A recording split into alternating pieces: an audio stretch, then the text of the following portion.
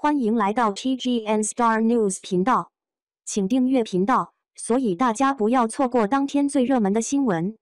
我们今天的时事通讯包括以下内容：这届评分8.9，双冠队长被称太子，网评第4季选手巅峰。这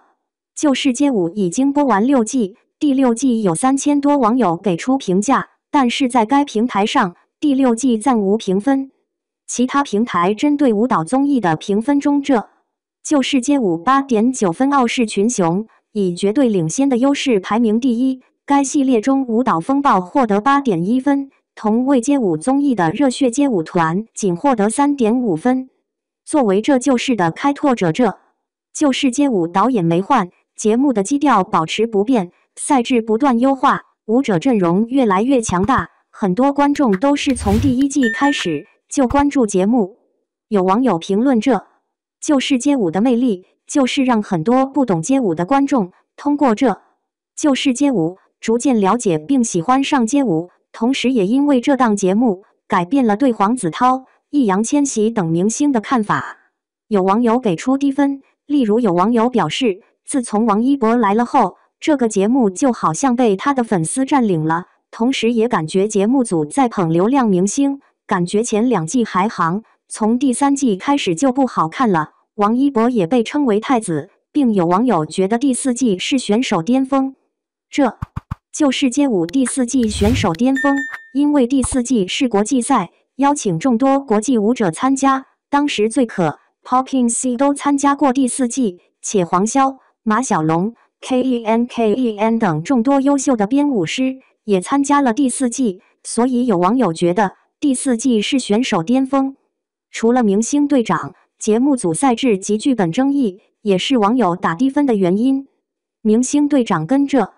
就是街舞是相辅相成，并不存在捧队长。综艺节目要收视率，如果某位队长的粉丝群体较大，节目组也会给该明星增加镜头及曝光，把观众放在首位，节目组并没有错。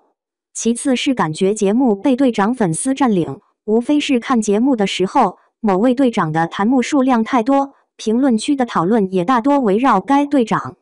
其实这也没啥，毕竟粉丝也是观众，每位观众侧重点不同，有的喜欢看舞者，有的喜欢看明星队长罢了。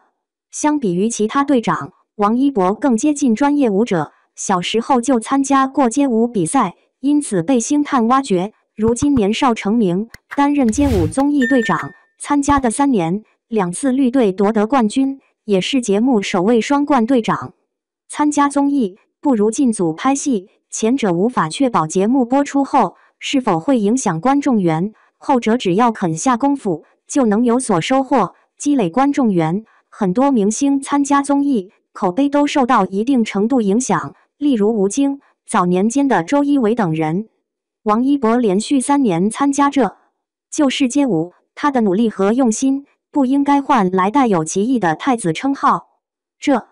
就是街舞第6季，王一博不再担任常驻，却在总决赛带来队长秀。尽管只跳1支舞，他的一波王炸战队也无人参赛，但支持王一博的粉丝还是来到现场助威。这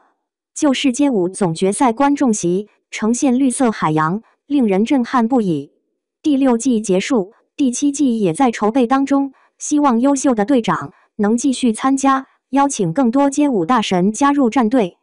感谢您观看视频，请订阅我们的频道以支持我们。